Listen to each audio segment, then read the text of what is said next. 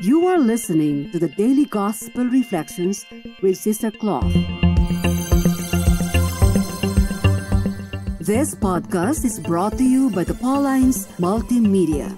It is our mission to bring the Word of God to all peoples through sounds and images, voices, and music. Come and join us as we share with you a thought a day.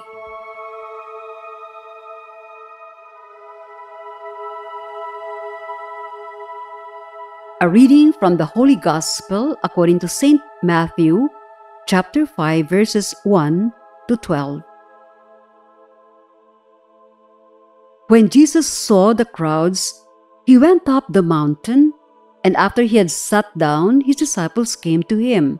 He began to teach them, saying, "Blessed are the poor in spirit, for theirs is the kingdom of heaven.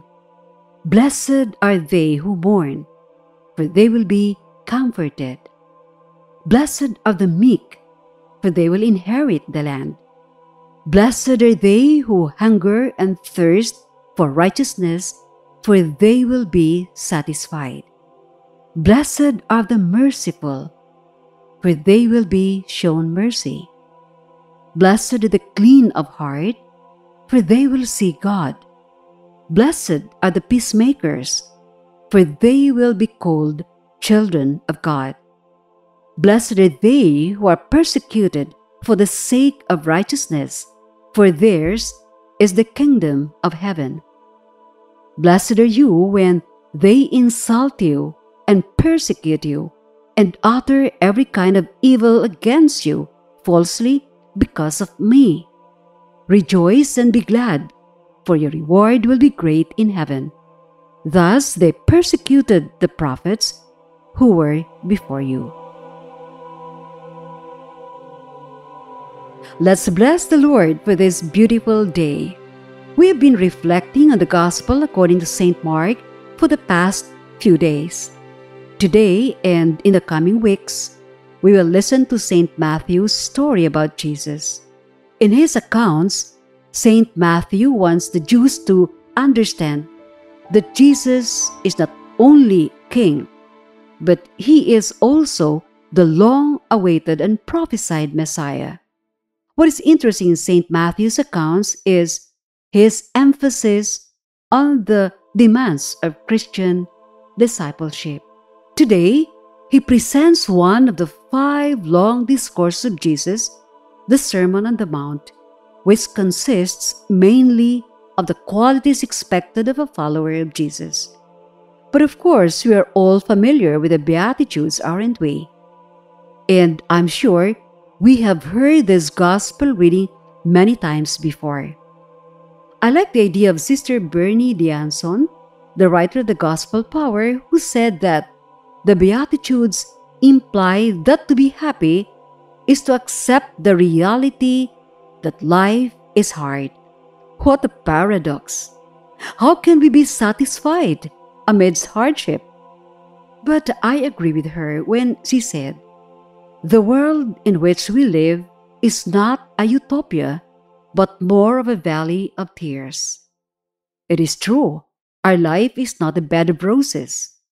Perhaps there are those of us who experience a lap of luxury. Still, it's either short-lived or the experience mingles with a certain complexity, and therefore there is still that sense of emptiness and incompleteness. So blessed indeed are those who can accept suffering, failures, and loss as they come. And blessed are those who deny human nature and resist the common temptation to run away in pursuit of some fleeting happiness. For indeed, theirs is the promise of a more lasting joy, both on earth and with the hopes of a heavenly reward.